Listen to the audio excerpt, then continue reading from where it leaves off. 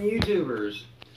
It's been a little while since I did an unboxing video, but from the cars on each side of me, you see on your left is a HPI RS4 Sport 3 Drift with it comes brushed, but I added a Mamba Max Pro 3800 kV brushless setup, Savox servo, high-speed servo, and Spectrum SRS 4210, so it'll have a gyro. I really don't use a gyro, but it does help if I want to go in a straight line and actually do a speed test with the plastic wheels. And on the right is a car that is almost unobtainable as of right now, brand new.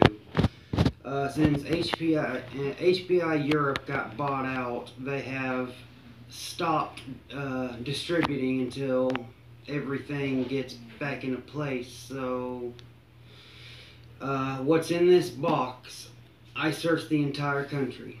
There was only via internet. There was only 2 of this versions, a version that had a Corvette body and a version that had a Hemi Barracuda body. I'll get into it and you'll be able to see what it is. I got this from Maniac's Hobby in southern Florida. It's really close to Fort Lauderdale.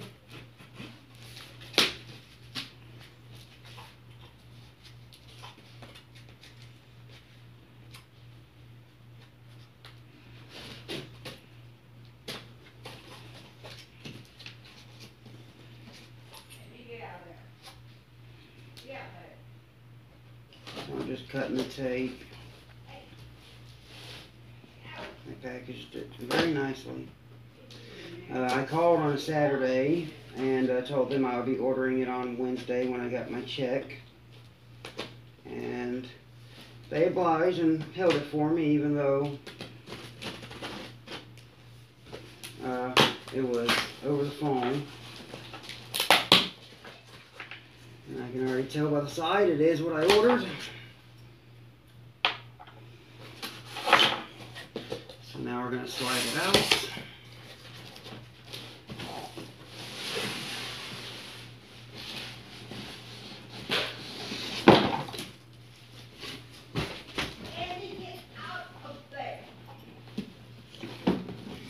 HPR RS4 3 EVO Plus. Comes with a shaft-driven 2-speed 3cc nitro motor, pull start, which I have a bump box, so that's what I'll be using to start this. Let's get into it. I'm really not going to be worried about any of the literature that comes with it, because I mean that really doesn't matter. Okay, opens from this side. Factory sealed.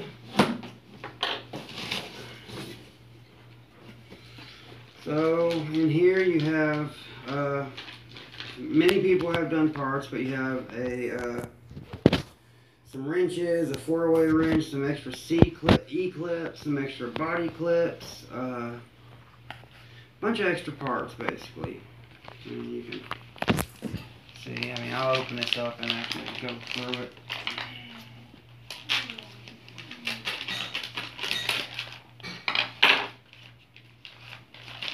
I'll save the best for last. But you have some extra suspension pieces. Your battery, I have a hump pack that I'm going to be installing, but it does come with a setup so you can use 2 AA batteries. I'm assuming this is a some type of coupler for either the intake or exhaust. Intake, I would assume. Extra body clips and E-clips, C-clips, whatever you want to call them. Extra exhaust manifold, and whatever that clip right there is, I think that's for the bell crank. The bell crank clutch belt is threaded, so you can change out the gears without having to buy a brand new belt crank. Clutch belt. Some extra pins, an extra very small spring that I don't know what it's for. And here is a wing. If I decide to add it, which I probably will, I'll paint it green to go with the rest of the car. 2 sets of plasma batteries, although I will not be using the transmitter that comes with it. It comes with an extra glow plug, which is the HPI cold glow plug. I may look into putting a turbo plug setup on this. And then, of course, you have the standard TF, I believe it's TF.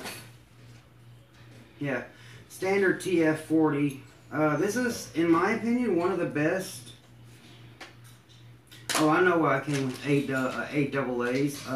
4 for your receiver pack, and 4 for this. It's 2.4 gigahertz.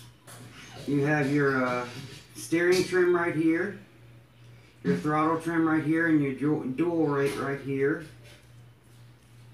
And back in here you have steering left, right, throttle, low and high, I'm guessing.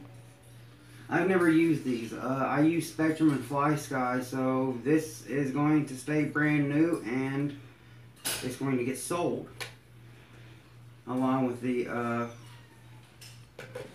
wow, this is really realistic. One thing also that I didn't show is this. This is the the battery tray cover. So now let's get to the main part. There you can see the car. Here's the literature along with the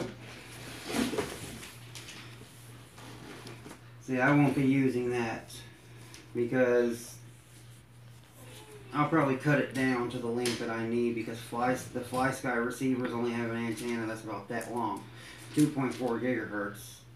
But you have to remember, these go back to days when it was always 27 gigahertz. Oh wow, the car is already loose.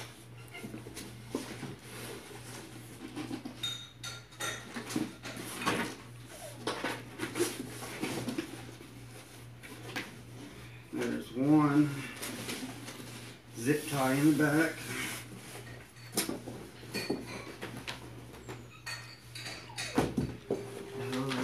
Here it is. Got that one zip tie. I've already done a lot of research about this car. I always research a car before I buy it, so I know what I'm getting into.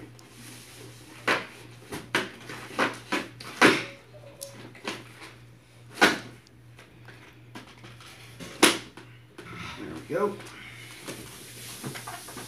That's loose now.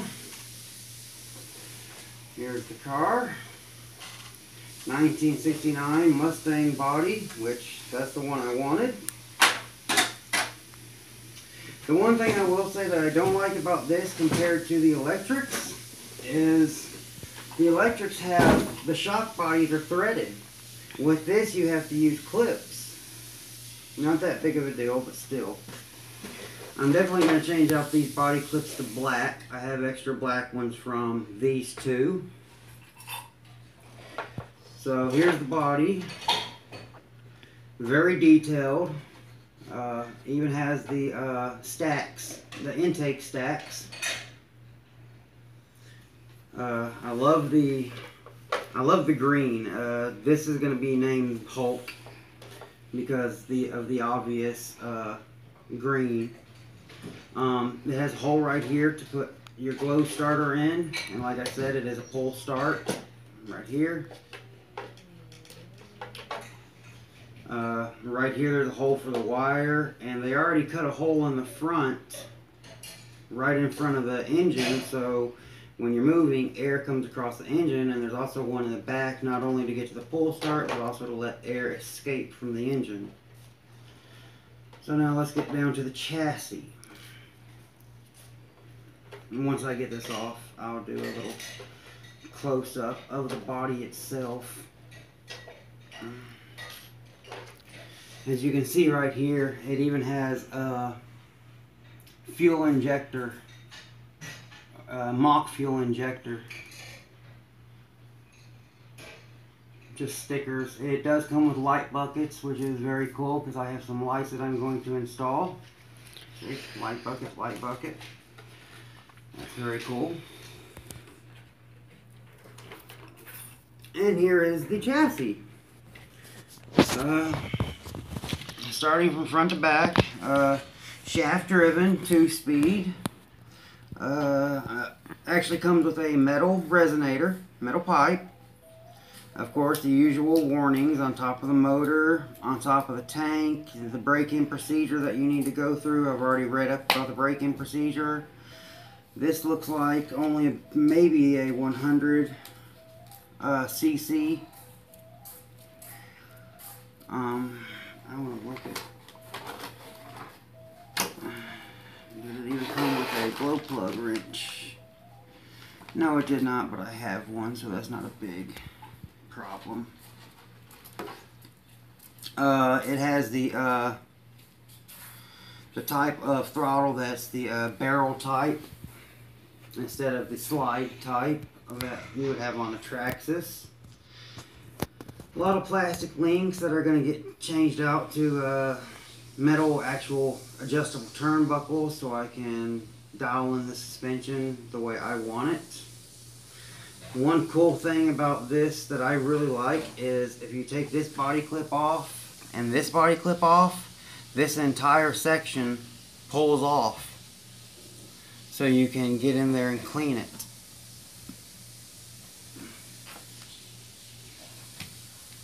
And if you look, there's even a little guide right there. There's a little guide for the pull start right there. And not many have done close-ups of this. And you can really see there's the 2-speed transmission. You have 2, 1, 2. Of course, it always starts off with the smaller pinion, then the second. I've already been notified to gear up the second gear to get a higher top speed. And I know what, I'll have to go back and read, but he told me what to go with. You can't really see anything else. I mean, you can see the shafts. Well, not really. The shafts are down in here that power the front. I prefer shaft driven over belt driven because belt you're going to brake, shafts not so much, but belt driven is faster. I really like the sort of gunmetal chassis plate, and there's the I wonder if I can get a cover for this because I really don't like the fact that the spur gears are exposed. I don't like that. But other than that, I'm very happy with it thus far. Still got to break it in. It is brand new, so that'll be. I don't know if it'll be today, maybe tomorrow, because it's very hot out today, and I just really don't feel like doing it today. I'm just happy to have it. There's only one more left if you're interested. It's available at Debbie's RC World. I believe they're in Virginia, and they do have one in stock if anybody's interested, so jump on it while it's still there because they only got one. I believe this is the HPI T3.0 motor. I think you have the T and the G. But I also have a deal in the works over Facebook to get a Nitro RS4 2, which is, you can't buy those anymore, and also a Nitro RS4 Drift, Nitro RS4 3 Drift, and I'm getting those for a very, very good deal. Looks like the motor is bolted directly to the chassis. But one thing that's really nice about the chassis, as you can see, there's a lot of different bolt holes. So you can put different motors in these. Maybe a Navarossi or a LRP 0.21 or something like that. Just to get a little more torque. It has a disc brake, which is up under the air filter. I don't know how well that can be seen. The two little shiny things, those are the pads, which are going to be need to be reinforced. It can be adjusted via this little thing right here. And one thing I really don't like about it is they use a lot of Phillips hardware, Phillips head. I'm going to change all of this stuff out to stainless steel. It does have mounts right here, that little round mount. That's for anti-roll bars. Very good car. Wow, suspension's fairly stiff.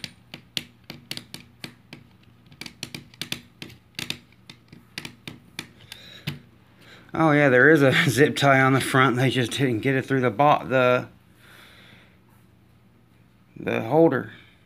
But here it is, and like I said, it's got the barrel type carburetor instead of the slide type, so it rotates instead of pulls out to the side. I'd like to see if there's any way I can modify that to put a slide carburetor on this, because slide carburetors are better.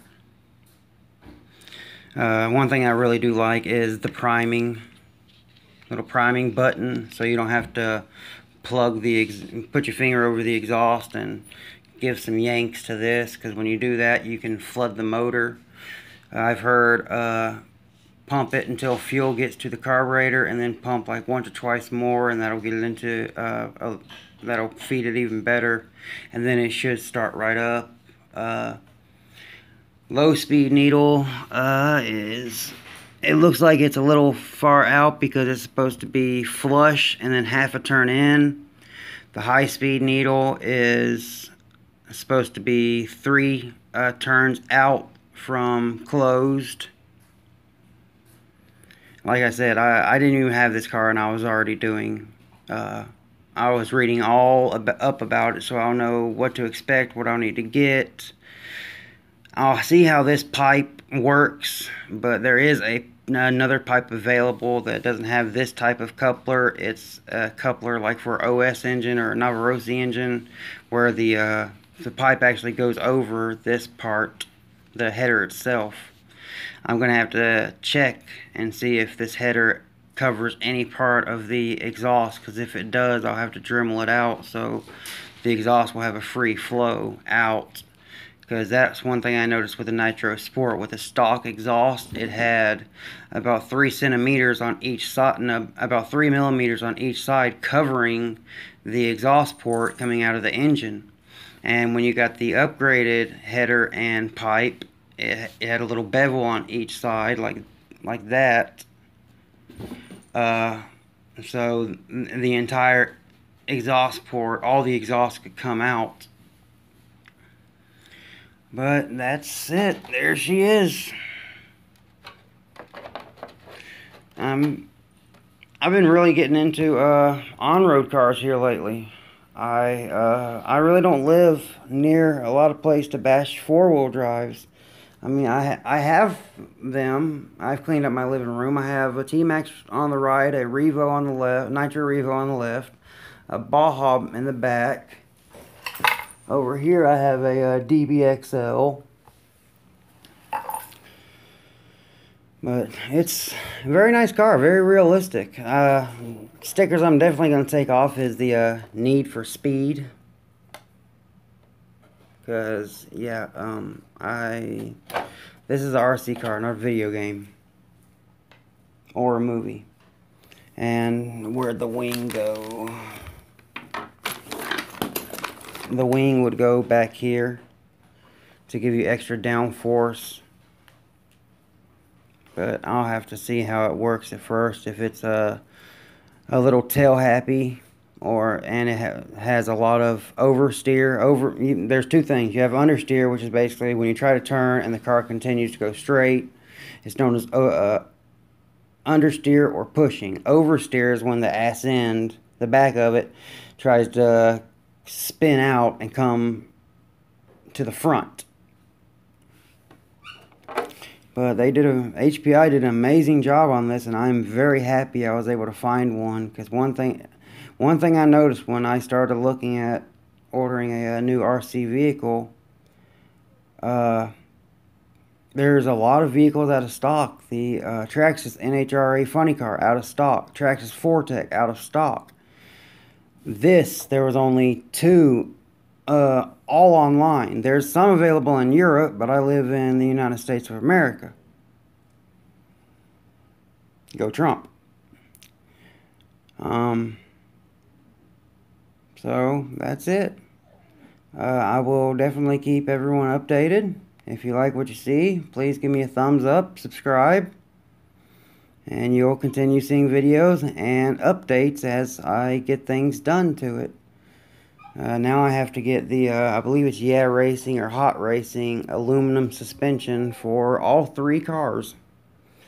I have learned to love the RS4 because it is such a nice car. Not only the chassis are amazing.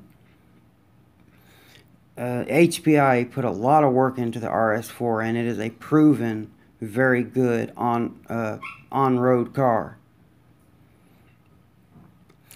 But I'm going to end it there. Hope y'all enjoyed the video. Please give me a thumbs up, comment, any questions. If you want to see a certain part, or if you want to know something, let me know. I'm very active on my page. So, until next time, peace.